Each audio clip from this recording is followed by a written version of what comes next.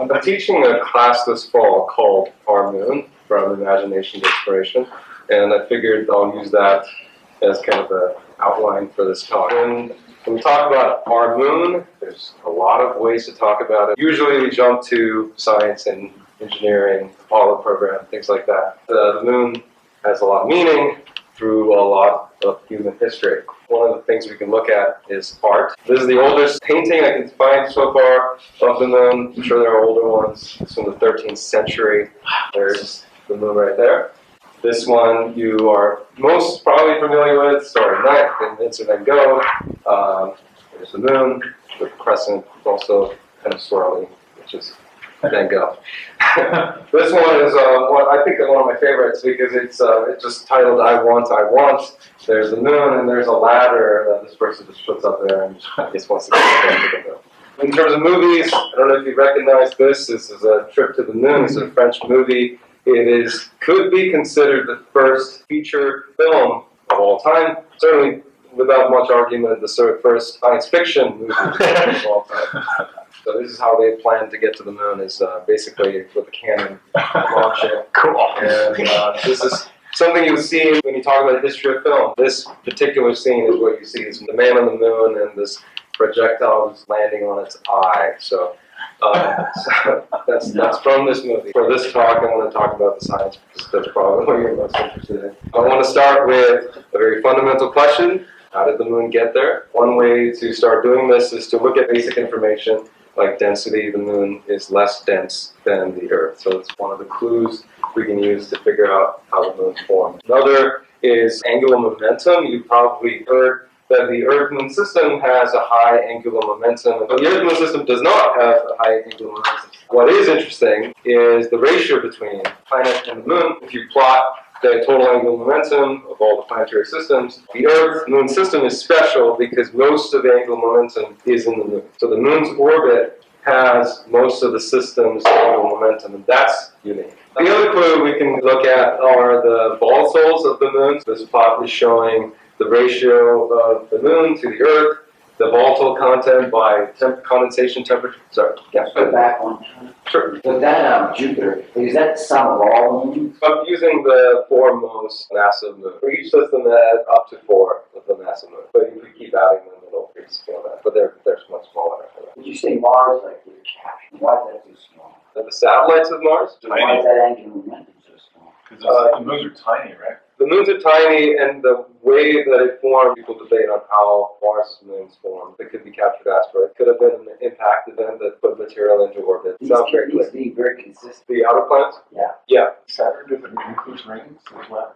Not the rings, no. Okay. No. I mean, they're not massive, but Right, yeah. they're very useful. Okay, I put this on GitHub so that people can use this. The moon has overall less volatiles than the Earth, hinting at the fact that it might have been heated at one point, and so when you heat the moon, you can lose volatiles. And one of the clues came from the Apollo program where the astronauts picked up pieces, little fragments at first, of this very special type of rock called northsite. Genesis rock is from Apollo 15. This one rock is made out of one mineral, essentially. Go out, pick up a rock, not made out of one mineral, it's made out of many minerals. But this one rock is made out of one mineral, so it's very pure. How that particular rock formed was the most of the moon was molten. It had this magma ocean. It was just a ball of lava, and it cooled over time. That special type of rock that ended up on the surface is a result of this cooling process. It first happens from the bottom up. When this ball of magma is cooling, the first solids to form are more dense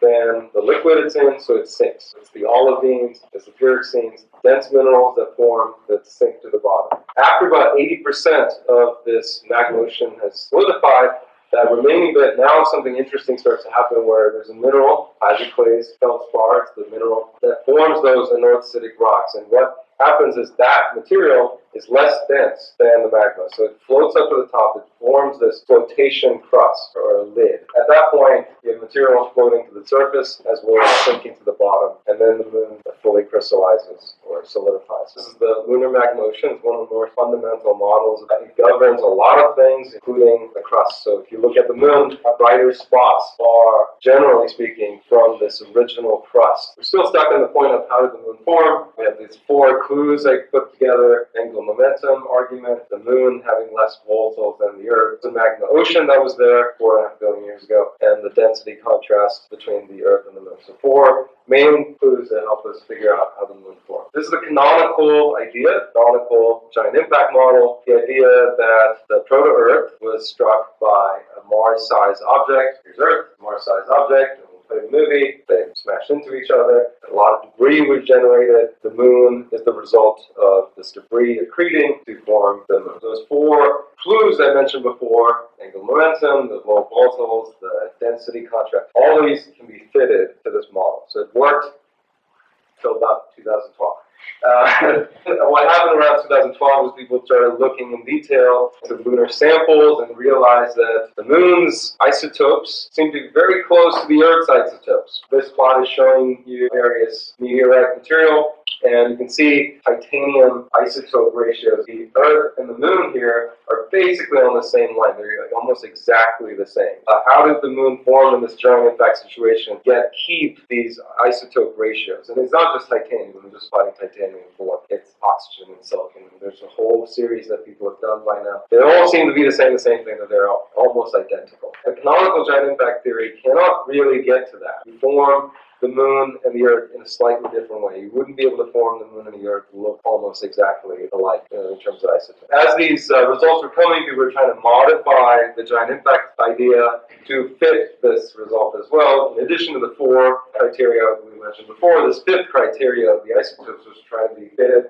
And one of the ideas was that it was a hit-and-run collision. Like the name suggests, there's a hit and no run, so the impactor runs away. The advantage of this is that the impactor disrupts the Earth, puts Earth material mostly into orbit, and from that is where the moon comes from. So another idea is that it was actually an equal mass impactor between two objects, another model that seems to work to get the Earth-Moon system to look like that. The larger object obviously becomes the Earth, and some of the material becomes the moon. The isotope ratios for other inner planets, are they similar to the Earth if they're known at all? So they are different. I think there's a plot with Mars. I need to put that in the list. Do those alternate scenarios also require a Mars-sized object, or can it be smaller?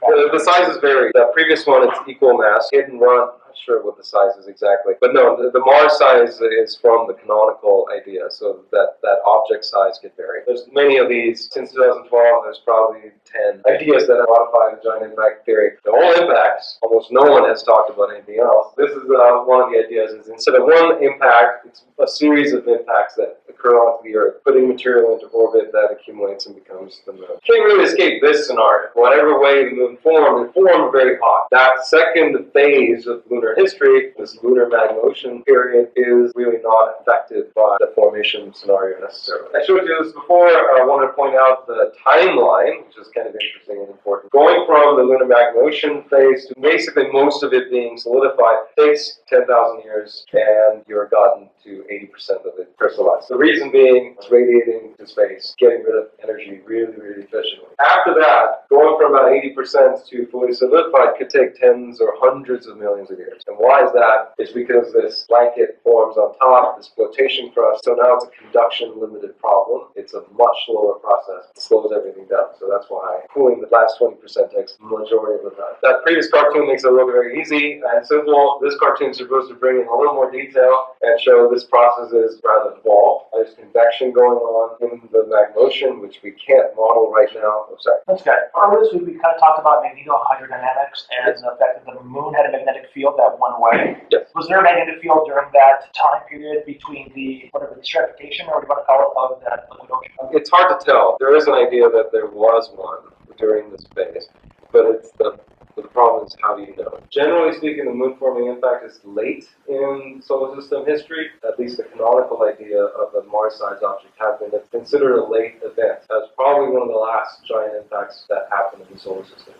Our first paper was very, very simplified. So this next one we're working on right now gets into a little bit more of the details of the impact process. So this is using a hydrocode modeling impacts. It's a little distorted because it's much longer than the string. Here's the object. It's going to impact. This is the crust. It's plotting the temperature on your right. And damage, it's a measure of strain, total strain. So the damage of 1 means that it's strained more than its own length. So it's damaged, really damaged. Play the movie and you can see what happens. It's a typical impact scenario in these hydrocodes. What you don't see normally is just a lot of sloshing and a lot of fluid-like behavior. So it's essentially like dropping a pebble to a pond. So you see a lot of ripples and fluid-like behavior. So we're doing a series of these simulations to understand what are the different outcomes depending on the size of the impactor, the velocity, the crustal thickness. We have 4 different types of outcomes that we've seen so far. You have the classical cratering scenario. If you have a small impact, it doesn't matter if there's magma beneath. It just makes a bowl-shaped small crater, and then it continues clockwise. You can have an impact fracture the crust but not go through. You can have a partial penetration where the impact causes the crust to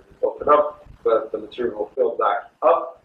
And lastly, if the energies are high enough, it'll just blow out the crust and leave magma that's exposed. Generally, these magma oceans are modeled. Take initial chemistry of the magma ocean, so what was the composition of the magma ocean in terms of more basic molecules. This is scenario D. So once you have an estimate for what the chemical composition of the magma ocean was, then you, based on experiments, figure out what are the minerals that will crystallize as a result. This particular chemical composition will crystallize olivine first, and then orthopyroxene and so on. It'll form different minerals as that pool of magma cools. It forms different minerals. Here it is just taking a parcel of magma, taking from 1700 Kelvin, to bring it down 10 Kelvin at 3 gigapascal at a fixed pressure. For the different composition, the amount of energy that's released is different. Change in enthalpy is different for the different compositions. In this particular case, it has to do with the MgO number. The more MgO you have, it releases more energy.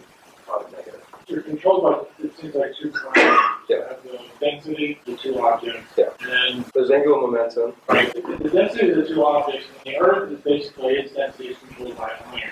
And then the density of the moon is controlled by silicon and other lighter material. Right. But what is the composition of it? If you're saying when the impacts are happening, the composition of the moon is different from Yeah. the composition of the Earth, and the composition of the moon came from the Earth.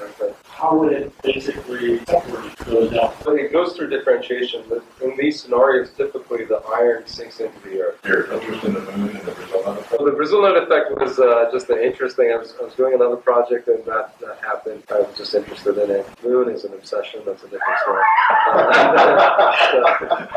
I tend to go in the paths of what's interesting, maybe at the time, or moon is a long-term thing. When did that start for you in the moon? When I was a kid, I saw Apollo 13, and so I wanted to be an astronaut. That's where the moon came from. Says something about me when I see a disaster movie. And that was Convince you to do something. yeah, it wasn't a movie about Apollo 11. It was Apollo 13. I was like, yes, that's what I want to